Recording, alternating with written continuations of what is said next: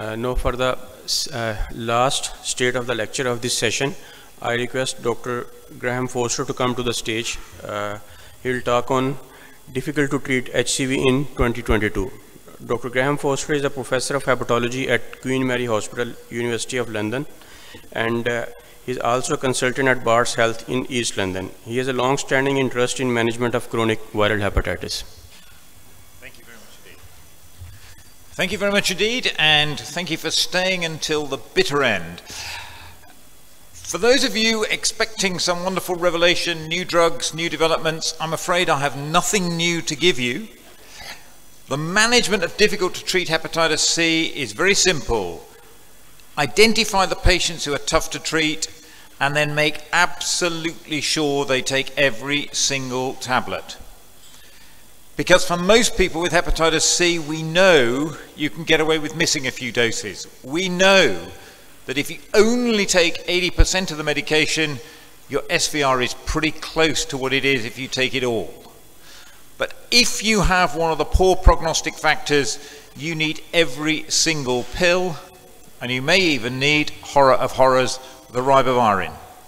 So the trick with difficult hepatitis C is who needs the intense monitoring, the intense surveillance, and who needs to count the tablets. If we can get the slides to work. Gentlemen, it's a beautiful, beautiful computer, and if the slides move forward, we can get on with things. There we go. I've no idea which button it worked. Let's think about hepatitis C in three different groups. I want to think about genotype, I want to think about mutations, and I want to think about patients. So let's start with genotype. And you know this, I'm afraid. You guys have got the tiger. You've got the genotype 3. And genotype 3 is the most challenging, not only to treat, but also in terms of progression. And I was interested to hear in the transplant session, people talking about transplanting young 30-year-olds with decompensated hep C cirrhosis. And I'm sorry, that's a feature of genotype 3. This is a significantly more aggressive virus and significantly harder to treat.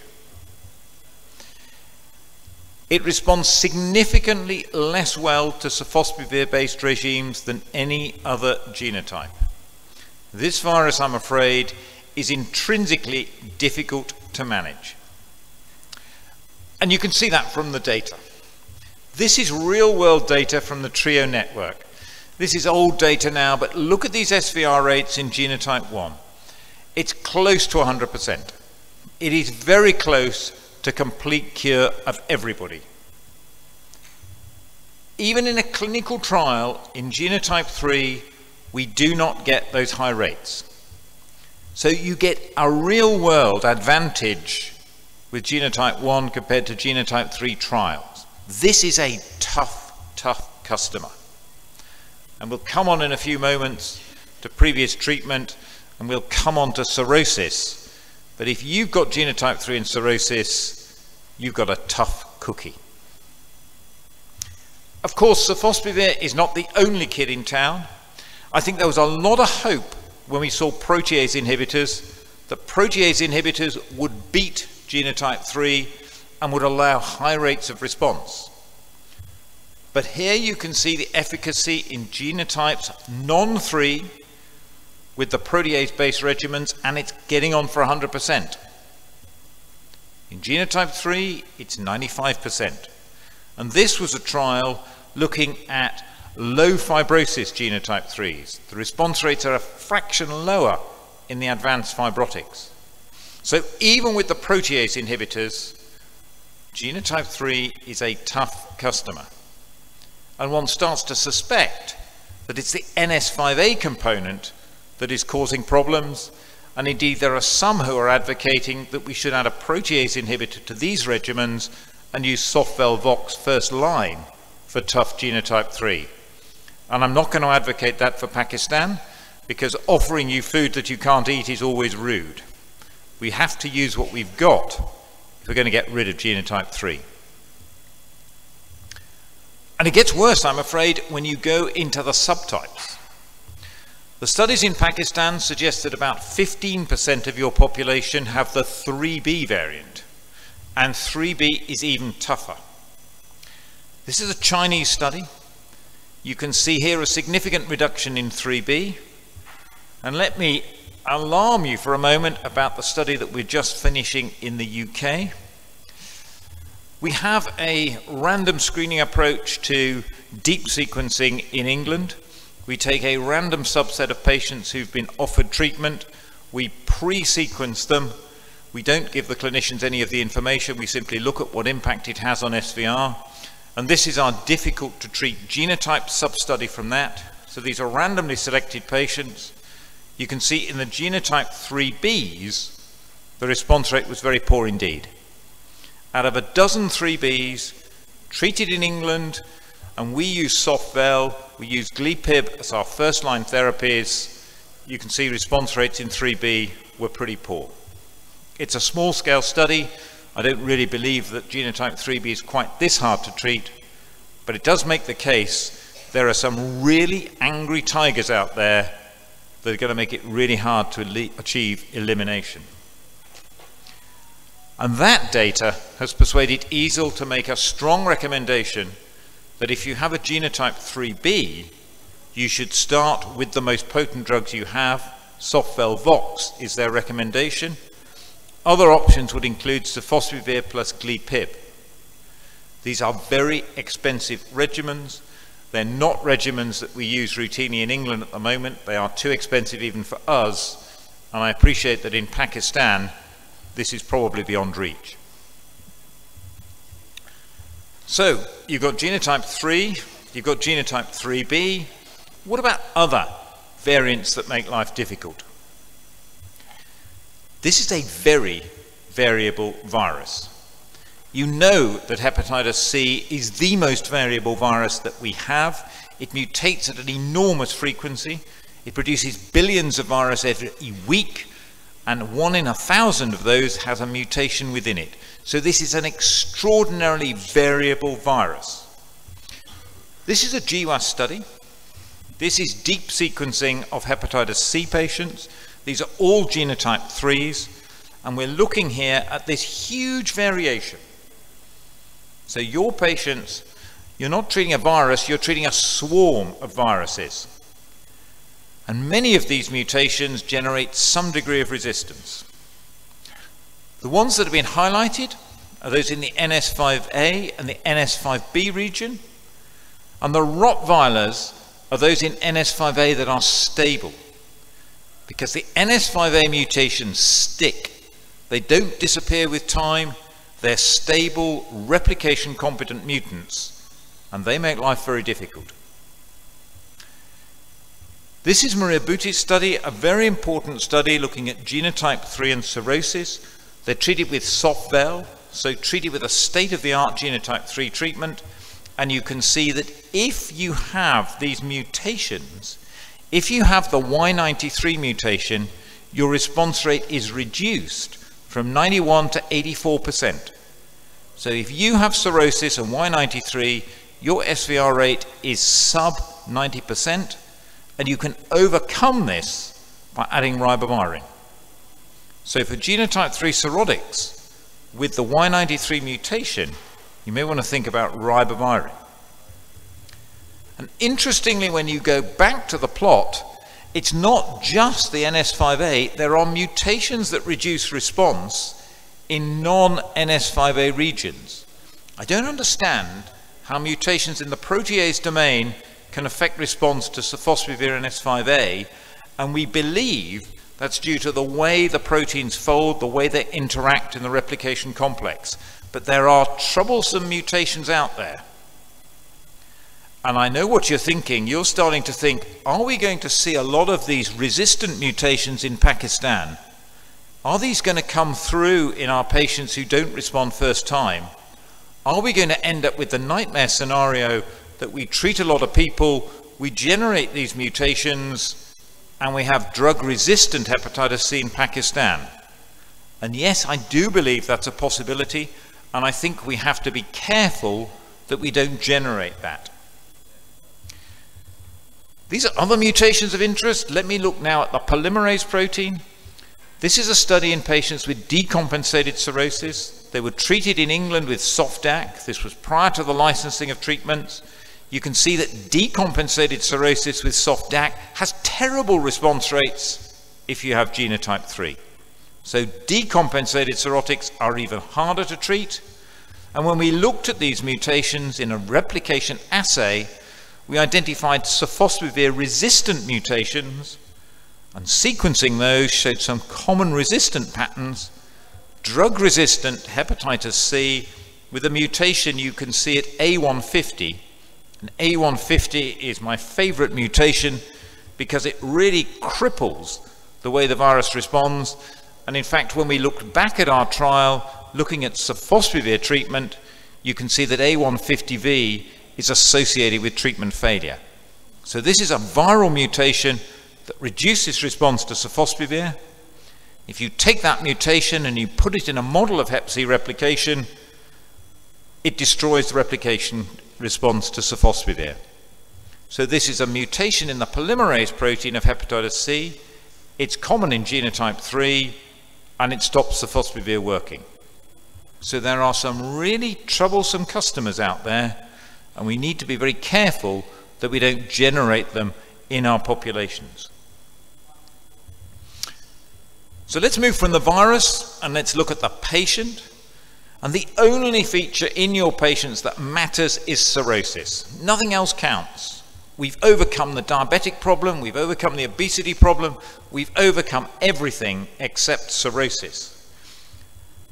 And even with SOF-VEL, the rates of response are reduced in those with cirrhosis, and for SOF-DAC in this clinical trial, response rates were very poor indeed. This is 12 weeks of SOF-DAC.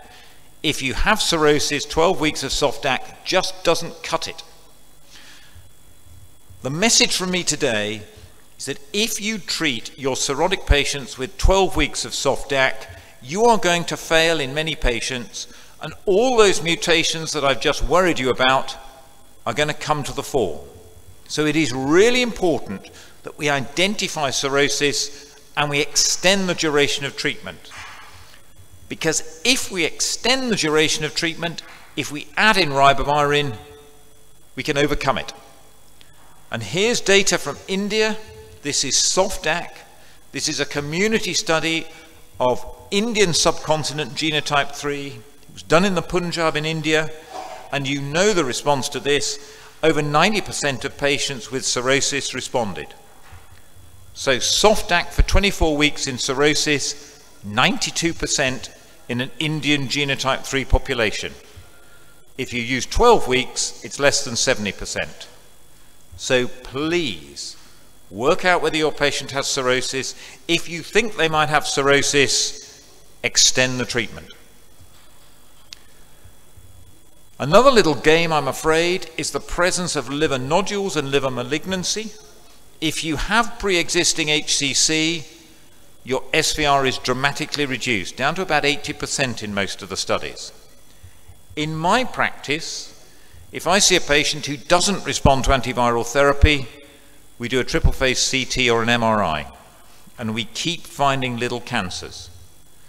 Most people respond to therapy. If they don't respond to therapy, either we've missed the cirrhosis or they've got a little liver cancer. And the non-responders to treatment, we retreat with SOF-VEL-VOX, but we put them on an aggressive scanning program. They get an ultrasound scan every 4 months for the first 12 months, and then they go on to 6 monthly screening. So if your patient fails and your patient's taken the treatment, think about cancer. You'll be surprised how many you'll find. My final message is obvious to you, but not always obvious to your patient. The pills don't work unless you take them. We know that giving patients pills is the start of the journey, not the end of the journey. We have to make sure patients comply with therapy. We have to make sure they take the treatment. And I know there are wonderful studies in drug users saying that if you give patients a box of tablets and tell them to take them and make a telephone call, they'll do enough and they'll get good SVRs. And I'm sure that's right unless you've got genotype 3 and unless you've got cirrhosis. So in the Pakistani community, we need to be really clear. Take all the tablets. We must get compliance right. One of the tricks that we have for compliance is helping patients with support. This is data from England looking at peers. Peers are people with hepatitis C. We train them to monitor and mentor our patients, so we give every patient a support worker to help them through treatment. And you can see from this study that it increases compliance with treatment by 12%. People with a friend who's helping them take the tablets do much better. And I think that's something we need to think about in Pakistan, particularly for those cirrhotic patients. So what to do? If the world was perfect, you would take every patient, you would deep sequence their virus, you would find the A150s, you'd find the Y93s, you'd give them enhanced therapy. This is not a perfect world, and I can tell you in England, we don't pre-treatment sequence. If your patient doesn't have cirrhosis, just give them the pills, they'll be fine. The non-cirrhotic hepatitis C, even your genotype 3s, will melt away with a simple course of tablets. But if you have cirrhosis, you need to increase the length of treatment and you need to improve compliance. They're the boys and girls you need to talk to, measure the tablets, make sure they comply. So in summary, Mr. Chairman, this is the off spinner and it's a tricky wicket. And genotype 3 with cirrhosis is the googly. That's the ball that'll catch you out. That'll take your middle stump. And the way around that is identify the cirrhotics, compliance, compliance, compliance. Get them to take the pills. Mr. Chairman, I believe genotype 3 with cirrhosis in Pakistan is your Achilles heel. I think with careful attention to detail, with early identification of cirrhosis, prolonged therapy with good compliance, you can overcome it, but it's not going to be easy. It's going to be as tricky as our boys will be tomorrow evening when we take you on in karate. Thank you for listening.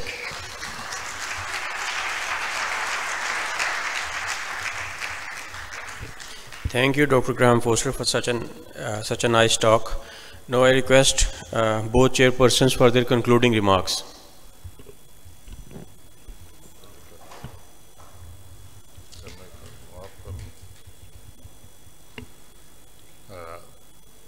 Our first speaker,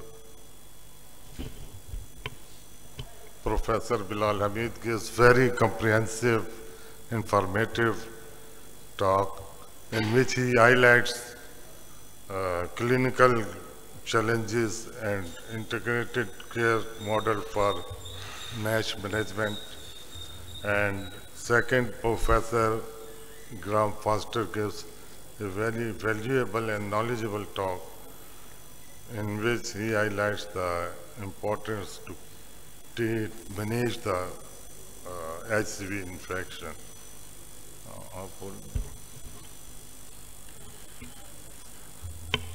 I thank both the speakers for excellent talks. Dr. Bilal Hamid from US has been gracing our conferences, and he's a regular presenter. And his stress was that NAFL-NASH is a multi-organ disease, and it needs a multidisciplinary sort of approach. Professor Graham Foster is also a person who we have been listening to for the past so many years, and he's been a regular visitor and a presenter to our conferences. And his stress was that it's extremely important to have good compliance if you want to cure your HCV patients, and he stressed that you have to extend the treatment to 6 months if you have cirrhosis. I thank both the speakers for the excellent talks. Thank you. Can I have a question from Dr. Graham Foster? Graham, can I ask a question? Okay, this is just an observation. Some of our patients who have cleared serology for hepatitis C, we see them 3 or 4 years later in follow-up, and they come back with cirrhosis, whereas their scores have gone up. And is it an observation in genotype 3 patients, or this is something we are. The other question is that when you say extend the treatment, what is the duration for that extension? Thank you.